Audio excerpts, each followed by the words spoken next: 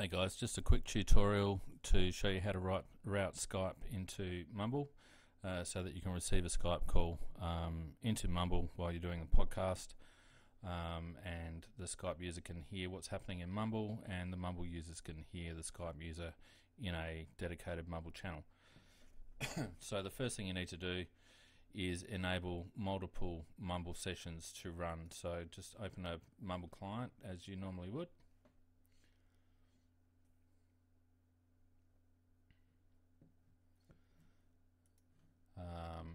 Make sure your configuration settings are fine, that you've got your line in, your line out properly set up, and then go ahead and connect to your usual server. Connected. To open a session again, or a second client, you need to make an adjustment in the properties of Mumble. So right click on the Mumble icon, bring up properties. You guys will see this in the target text box. Straight after the quotation goes space -m and apply it. That will enable you to run multiple sessions, a second session. So go ahead and run Mumble again.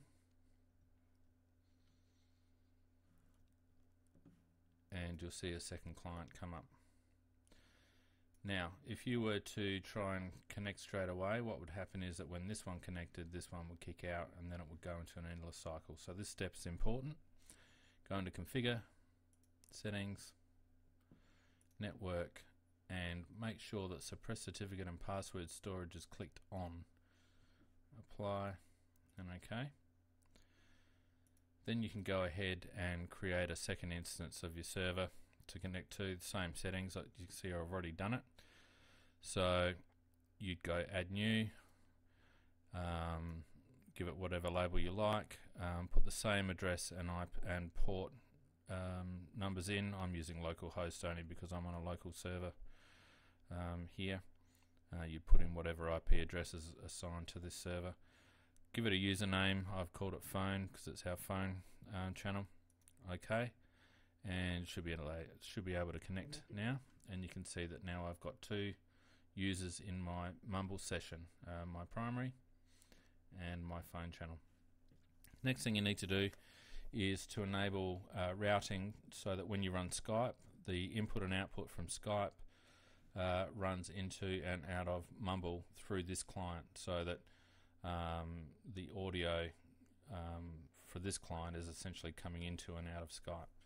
So before you run Skype, you need to go and download this program. It's called Virtual Audio Cable. It does cost $25, but it's well worth the spend for what we're trying to do. I would download the trial version first to make sure that everything runs on your computer fine.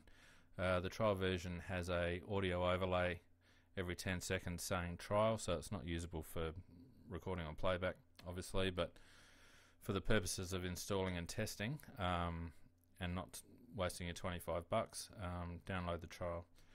Once you've downloaded the trial, it comes down as a zip, so just unpack it and then you will get this file directory. Depending on whether you've got a 32 or a 64-bit machine, go ahead and run up the setup. I've already done so, and then you will have Control Panel sitting in your Start menu. Go ahead and open it up and you'll be met with this. None of this you need to worry about. All you need to worry about is that there are two, or at least two, cables here. Okay, so you have 1 and 2 set up here. These are your virtual inputs and outputs cables that you're going to run between Skype and Mumble. So if you've got 2 set up there, that's fine. Minimize that. Go ahead and run Skype. Now I've already set up a account for our phone-in guests, so you need to make a few adjustments in the audio settings. Now you can see I've already done it. So you will see in your settings, you'll see your microphone and your speakers. You can see I've switched it to my mic now and it's registering a volume. What you need to do is direct these two, or these inputs and outputs, through to Mumble. Now, microphone is basically what's being received from Mumble, because it's taking the place of your microphone if you were talking to the Skype caller. Speakers is what's being sent from Skype to Mumble, because that's basically the guy talking to you.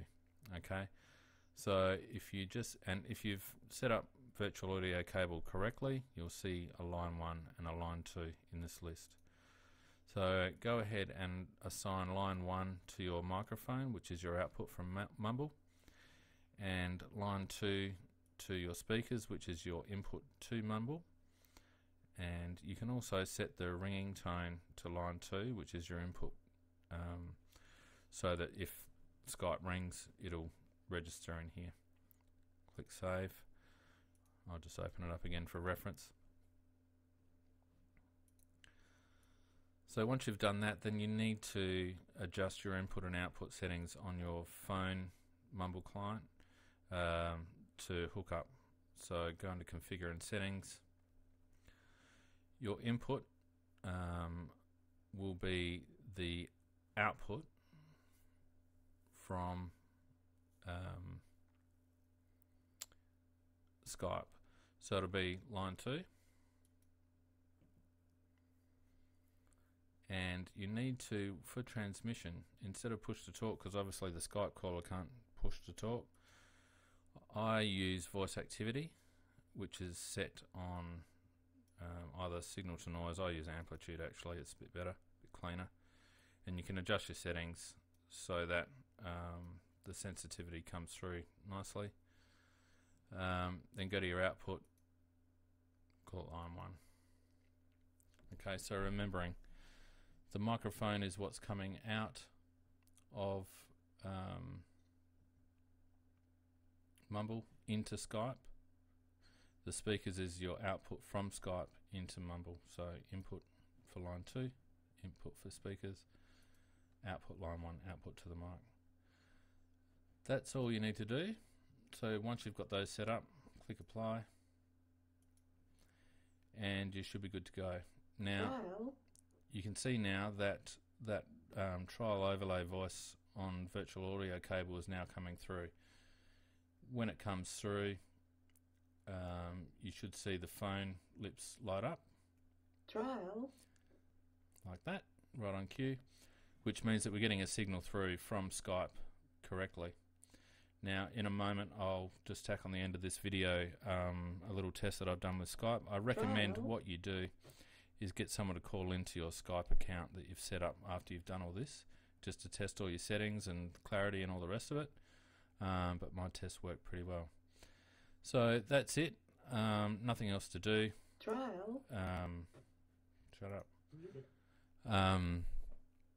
Pretty simple, pretty fail-safe, and a really good way of getting third parties into your podcast using Skype when asking them to install and configure Mumble is not an option. So have fun with that, and happy podcasting.